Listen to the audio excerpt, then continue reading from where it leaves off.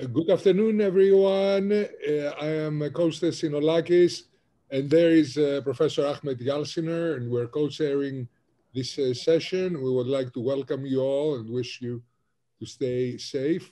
Ahmed, do you want to say anything?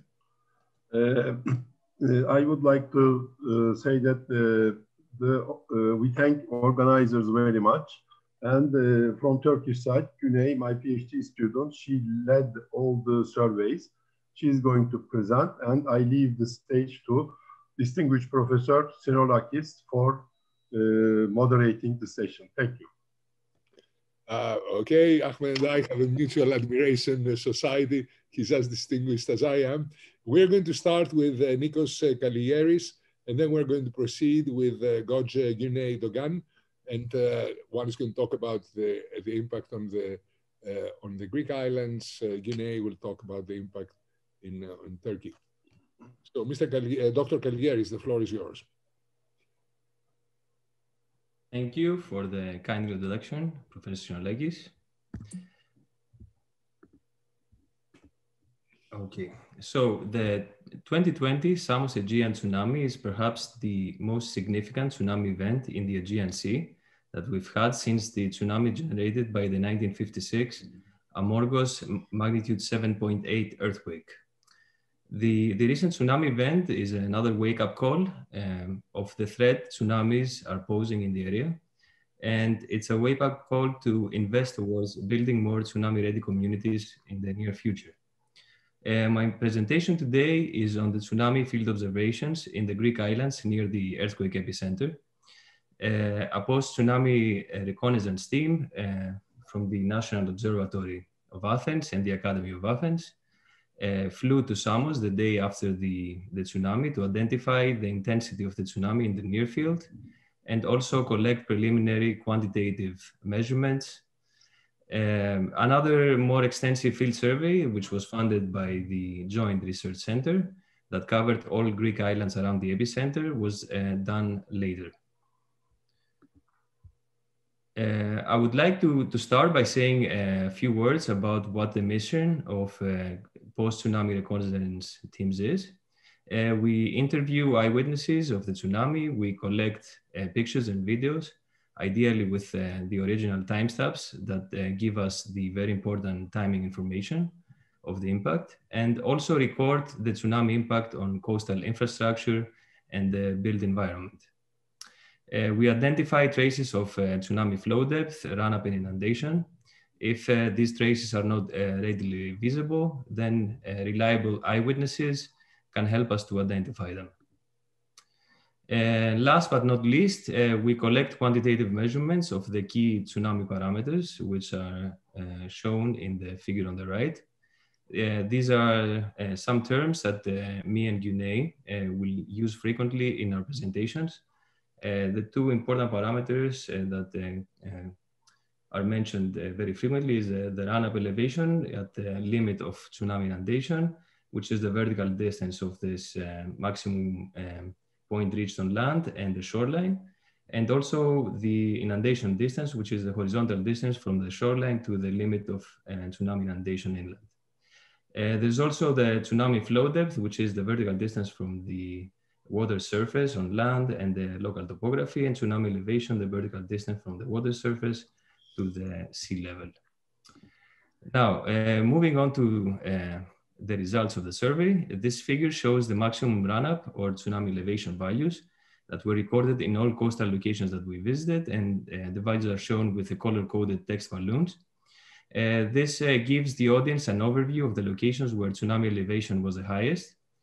Apart from the north coast of Samos, where the tsunami wave run-up values, the maximum wave run-up values were recorded in the Greek islands, there was also damage from the tsunami on the southeast coast of Chios Island, where boats were dragged by the tsunami waves and they were deposited on the breakwater in the small craft harbor of Komi. Also in the town of Fourni, on the island bearing the same name as the town, the water level rose to the main town street. So the water reached about 50 meters inland, which corresponds to 1.5 meters of wave run-up. and it also flooded some stores. Moving on to the island of Samos, this figure shows all the locations that were surveyed. On the south coast of Samos, as for example, Pythagorean, which is named after the famous Greek mathematician, wave run-up was about 0.5 meter and didn't cause any substantial damage. Therefore, the focus of the survey has been on the north coast of the island, which is sitting right next to the fault responsible for the earthquake on October 30th. On the north coast of Samos, there is the main town of Vathi, which was the most impacted by the tsunami, and it experienced about 2 meters of wave run-up. There is also the town of Karlovasi on the northwest coast, which experienced similar run-up to Vathi. Then, once you move about 6 kilometers to the east, a wave run-up rises to 3 meters in Agios Nikolaos, and then drops to about 60 centimeters in Agios Konstantinos, which is located just 7 kilometers east of Agios Nikolaos. Wave run-up near the fault is very patchy, and that is still a mystery to us. Now let's take a closer look to Vathi. So the town sits at the end of a long and narrow bay, the Bay of Vathi. So the waves slowed down on the shallower part of the bay, and this gave a little bit extra time for people to evacuate, since the first arrival was delayed compared to other locations on the north coast.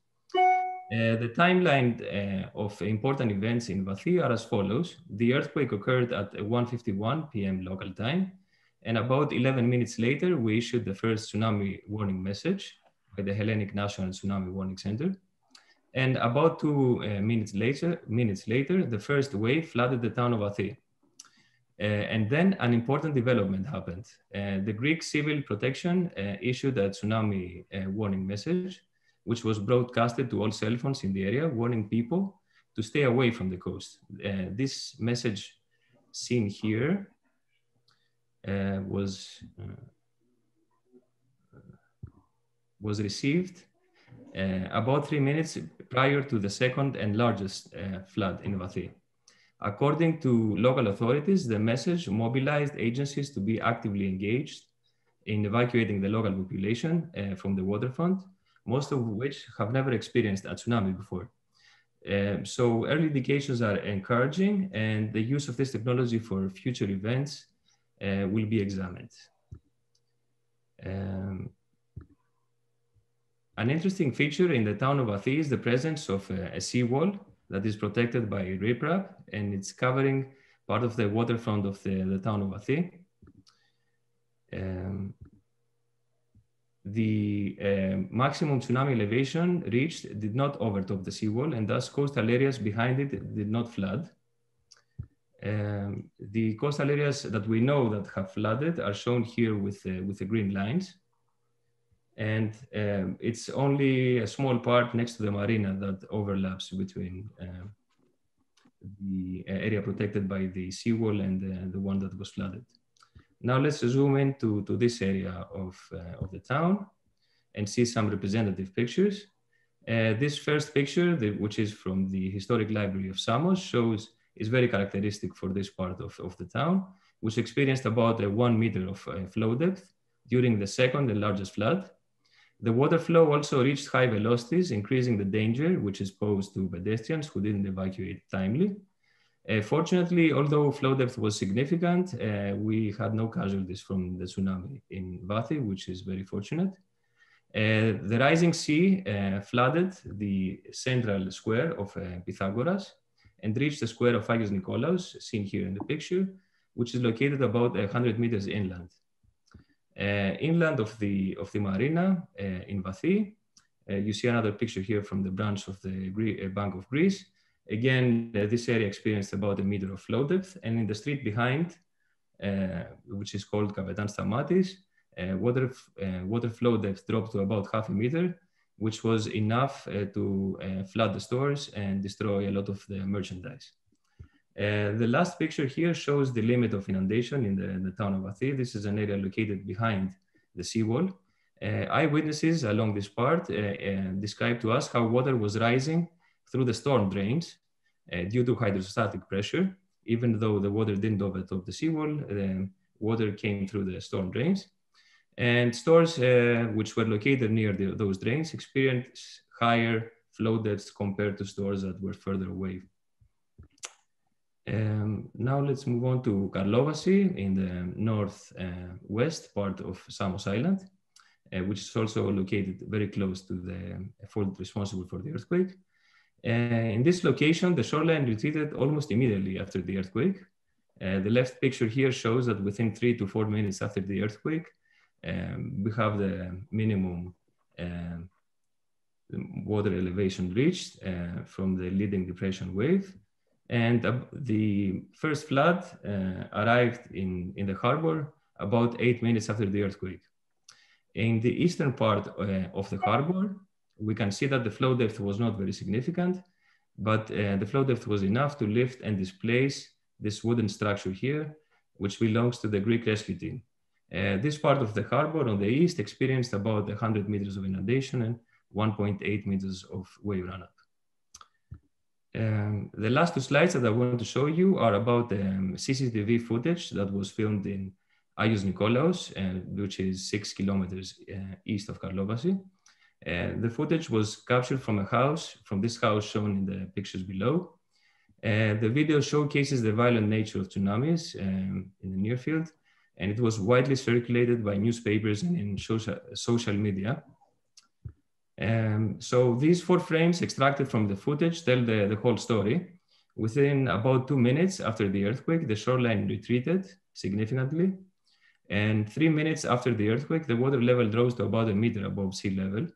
And after this point, a high wave can be seen coming from the east and violently impacting the coastal residents about a minute later. It would be impossible for a human to resist this kind of wave impact seen in the video. And while it is difficult to define the maximum water level reached in the video due to the high splash on the facade of the building, it is safe to say that run-up in these locations is about 3 meters above mean sea level. The very short arrival time of the wave, leaving no time for effective tsunami warning, and the violent impact of the wave seen in the video highlight the grave need for tsunami education and preparedness. We need to pass the all-important message along that if you are near the coast and you happen to experience a long-lasting shaking, or if you see the sea behaving strangely, you need to move to higher ground immediately.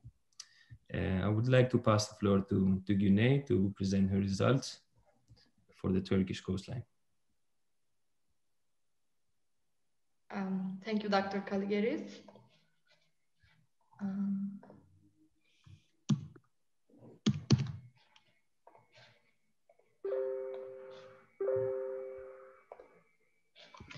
Okay, I hope my screen is okay. Sorry, let me go to the first slide. Okay. Hello, everyone. I will now shortly our post-tsunami field observations along Izmir coast in Turkey. First, I would like to acknowledge the following institutions and individuals for their invaluable support, which made us quickly perform the field surveys under difficult pandemic conditions. And I would like to first highlight the importance of post-tsunami field surveys to describe and document the regional effects and tsunami parameters, as well as the human response and awareness level to contribute to tsunami risk reduction and to achieve a successful implementation of mitigation and other management measures. The 30th of October tsunami arriving the nearest coast within 10 to 20 minutes was another reminder of the tsunami threat in the Eastern Aegean after 2017 Bodrum coast event. Unfortunately, this tsunami resulted in 1 casualty in Sacık district of Izmir, as well as several injured people and significant damage to marine vessels and property loss in Izmir coast. So we performed 2 different post-event field surveys. One was a very quick survey on the days just following the earthquake to acquire data before perishing, and another survey was a few days later for more detailed measurements and investigation. My presentation consists of a lot of figures and photos, which may be tiring sometimes. My apologies for this. Here on the left figure, you see the major effects. Sorry. Here on the left figure, you see the major affected area. Here is Izmir metropolitan area and the main coastal districts of Izmir coast. And here on the right figure, you see this area in more focusing on Kuşadası Bay, and you see the area, the surveyed coastline extending from Alaçatı here in the north and to Gümüldür region in the south. We performed measurements and eyewitness interviews at more than 120 points at 8 different localities along the affected Turkish coast. We followed the conventional methods described in the UNESCO ILC Post-Tsunami Field Survey Guide to perform our measurements, which include flow depth, tsunami height, run-up and inundation distance, and we adopted the same terminology to present our field data. If we start from the north in Alaçatı locality, there's a stream called Alaçatı Azmak in Turkish, where maximum tsunami penetration was nearly 2.5 kilometers up to this point, and overflowing the bridge shown here in this picture, which is located here. And the tsunami inundation mainly followed this Azmak stream bed and the flat coastal topography around, shown with the blue line. And a boat was dragged about 1.1 kilometers along the stream up to this location you see in these figures from its original location in the fishery port here. In Alaçatı fishery port, the maximum inundation distance was 72 meters with a run-up of 1 meter, and the flow depth was measured as 0.9 meters in Port Alaçatı Marina here, where the inundation was again 73 meters.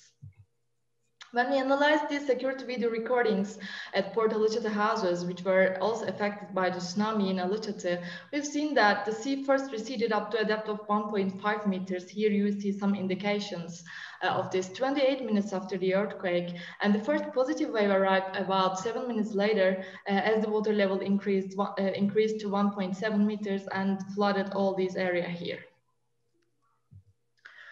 Moving towards the east, Zeytinli was significantly impacted by the tsunami, where long tsunami penetration was observed from the stream again, Zeytinli Azmak in this case. The tsunami inundation zone again mainly followed the stream bed and the surrounding low-lying flat topography, as there are steep slopes on both sides. You can also see in this panoramic view.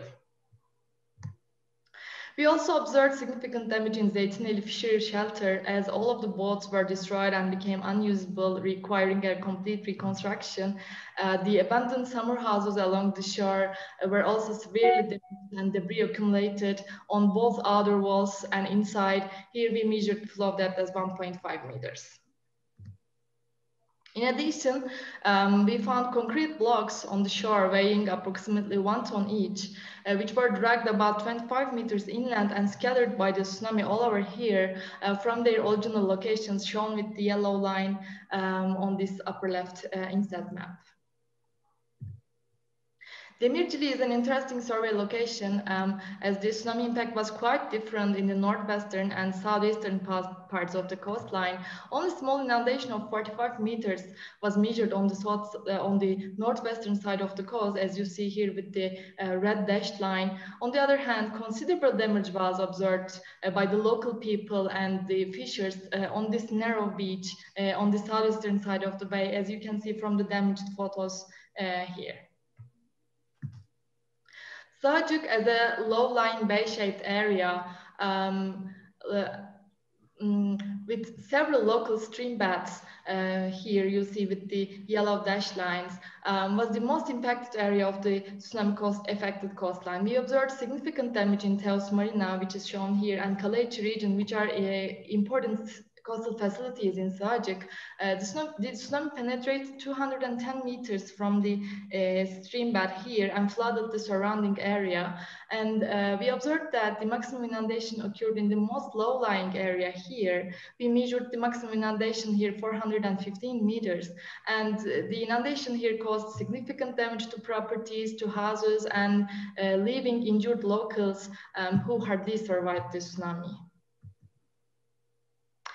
Here we see the tsunami traces on the left on the garden fence of Teos Marina and heavily damaged cafes and shops in Kaligeris region. We observed many of them during our survey in Kaligeris. When we move to Akarca further southeast, we observe highly localized tsunami effects in the central bay shown here, with significant damage to the fishery shelter and Seferihisar diving center here, but a significant reduction of the tsunami impact in the northwest and southeast directions.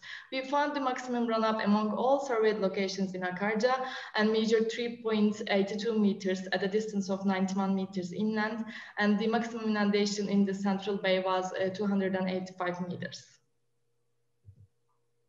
Here you see a drag boat found at a distance of 90 meters from the shore in Akarca and destroyed garden walls of a shore-facing house here on the right, where we measured about 1.9 meters tsunami splash height. And in the diving center here, you see on the upper photos, the founder of this diving center told us that he was drifted by the incoming wave to inland about 200 meters on a sofa, and he barely survived the tsunami as a diver. Further southeast, there was an overall decrease in the tsunami impact in Tepecik in comparison with Akarca, with continuing impact decrease to the southeastern direction. Only minor tsunami impact was observed in Gümüldür, which was mainly limited to narrow beach areas, and the inundation distances here ranged between 15 to 25 meters in Gümüldür. And here you see some sweet deposits found in Tepecik, and the impact was limited to these small areas. We also investigated the tsunami damage to coastal structures and port facilities in the surveyed coastline. In Sajik Teos Marina, high damage was observed, as I said before. 4 piers out of 6 composed of floating pontoons were displaced, and more than 320 boats were moved. Some of them sank and some were moved outside the marina by the tsunami. And the marina experienced about 5 hours lasting large period oscillations with an amplitude of 70 centimeters, as stated by the general manager. And 20 minutes after the earthquake, the incoming waves caused strong current velocities and eddies inside the marina. Strong tsunami currents broke the moorings, and the pontoons were dragged and detached in Teos Marina, and the detached pontoons were moved to other locations. The ropes and chains were broken off, and the moored ships were damaged. The small fishery port in Akarca also suffered substantial damage. All of the floating piers and many seafront facilities seen here were destroyed and became unusable, as you can see in these photos taken during our survey. More than 20 boats were sunk at this location, as reported by the fishery cooperative officials here. We also observed severe damage at another small fishery shelter in Zeytinli locality. The poorly engineered mooring and berthing structures and all of the boats in the shelter again were destroyed and became unusable, requiring a complete reconstruction. The cars parked close to the shore were drifted to the sea here, and the boats and these cars also required rescue operations, and we observed some of these operations during our survey. In summary, according to our findings, the most impacted areas were Zeytinli, Sajik, and Akarca, about 30 kilometers north from the epicenter. And our findings reveal a significant amplification of the tsunami in small bays with narrow entrances, resulting in highly localized tsunami effects. The local streams, which exist in almost all surveyed locations, caused further tsunami inundation at the surrounding low-lying areas. And the tsunami impact highly decreased between Tepecik and Gümüldür, and almost no significant inundation or other indication was observed beyond Gümüldür to further southeast. We also observed severe damage on especially poorly engineered structures such as fishery shelters and small seafront facilities. And I would like to note that another important surveyed finding was the remarkable increase in the tsunami awareness of the people in the area, where it was extremely low in the 2017 Bodrum Coast events. We also performed some numerical modeling applications of the 30th of October tsunami event. Here you see the 2 animations of these hydrodynamic simulations in Kuşadası Bay on the left and focusing on Sajik and Akarca regions on the right. The wave has already started to propagate from here, and here blue color represents the negative and the red color represents the positive wave amplitude. As you can see animation focusing on Sajik and Akarca here, we can clearly demonstrate the significant amplification and inundation, especially in Sajik and Teos Marina here. Now I would like to leave the stage to Dr. Kaligeris again to further continue on the numerical modeling part. And thank you very much for listening, especially to the attendants from the USA where the time is very early morning, and special thanks to the organizers. Dr. Kaligeris.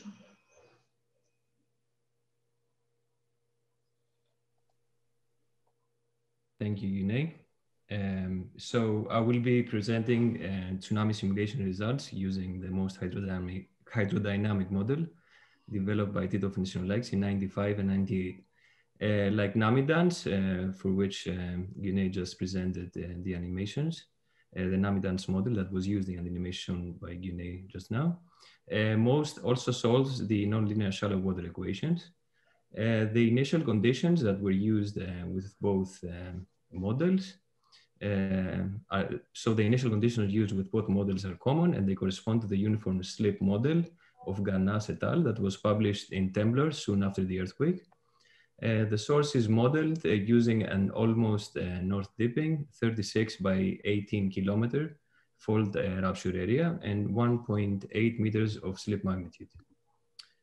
And the figure here shows the maximum wave amplitude distribution predicted by the model across the Aegean Sea. You can see that the most wave energy is directed towards the Turkish Aegean coast around Sigacik and the north coast of Samos Island, which is where the observed tsunami impact was the highest. Tsunami energy is also directed towards the southeast coast of Chios Island, as well as Fouria and Ikaria, which explains the wave run-up and inundation observed there. We also compared the simulation results of both numerical models to the 4 nearest tide gauges for which records are available, namely the Syros, Plomari, Kos, and Bodrum tide gauges, indicated with the circles here. For the Syros tide gauge, where the waves arrived first, there is a difference between the model and the recorded wave arrival time. This is something that we're looking into, why this happened. Because of this mismatch in the timing, there's also a mismatch with the wave phasing, and also the maximum amplitude recorded for the second wave wasn't captured by either model. However, overall, the model amplitudes are consistent with the recording. The model recording comparison is better for the other 3 tide gauge records, perhaps with the exception of Kos record, where only the long wave component is captured by the models, and the models miss the higher frequency component, the source of which has not been identified yet. We also performed a high resolution tsunami simulation for the town of Vathi in Samos. This map shows the maximum wave amplitude predicted by the model in the bay of Vathi, and also the predicted tsunami inundation extent. The gray bars on the side, bottom and top, show the maximum predicted tsunami elevation along the coast. Overall, the model captures the highest run-up areas that we also observed in the field. And it also captures the decay of the wave amplitude as we move away from Vathi towards the entrance of the bay. For example, this beach here of Gaku, we have also measured a run-up of around a meter, which is also reflected in the gray bar above it. The problem is that Professor Synolakis and Professor Kaligeris, yes, we are running out of time. Yes, all right, thank you. However, the model predicts wave inundation in parts of the town that they did not flood. This is because the seawall was not properly resolved in the relief. And in terms of the timing of the flood events predicted by the model, the first 2 flood events, the timing is matched in the model, which shows that the proximity to the source is accurately represented in the source. However, the model doesn't predict the second bigger flood compared to the first, which is something we need to examine in the near future. Also, in terms of other future work considerations, we'd like to examine in more detail the effect of the storm drains had on flooding, which is a process that was not resolved in the model. Thank you for your attention, and our apologies for going out. Thank you very much, Dr. Kaligeris. We don't have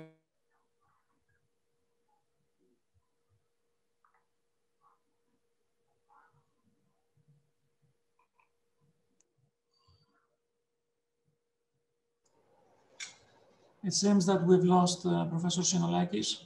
Nikos, can you please take over, or Professor Yalciner? Okay, we have two questions. One of them is the tsunami run-up consistent with magnitude? Yes, the results are consistent with either from observations or from modeling. Nikos, can you answer the second question? Okay, the second question is for myself and for Mrs. Dogan. The question is, are coastal protection infrastructure projects currently planned in the coastal areas that can be affected by tsunamis on Greek islands, parenthesis Samos, and the Turkish coast? Have the building codes regarding coastal structures have been updated recently? And thank you very much.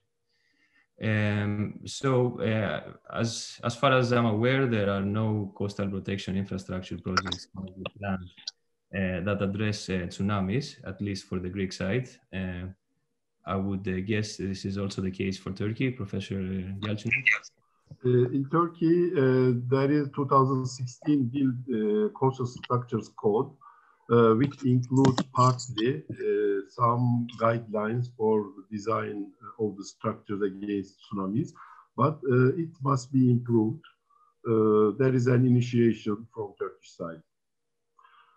Kostas, your turn again, moderation. Okay, we do not have any questions in the Q&A. Another one came in. 10 minutes. The last question came in. I didn't. Could a more heterogeneous rupture slip explain the patchy tsunami run-up heights at the northern coast of Samos? Yes, this question is spot on, and this is certainly something that would affect the run-up distribution on the north coast. So we are eagerly waiting for the variable slip sources to try these models and see whether they can explain the patchy run-up values that we measured on the north coast of Samos. Maybe I can add just one sentence. On the arrival time of the tsunami waves to the Turkish coast, we have some disagreements with the model and the observations, and maybe a heterogeneous distribution may have this on this issue also. Thank you. Okay, if we have no more questions, I think we can pass the baton to the next session.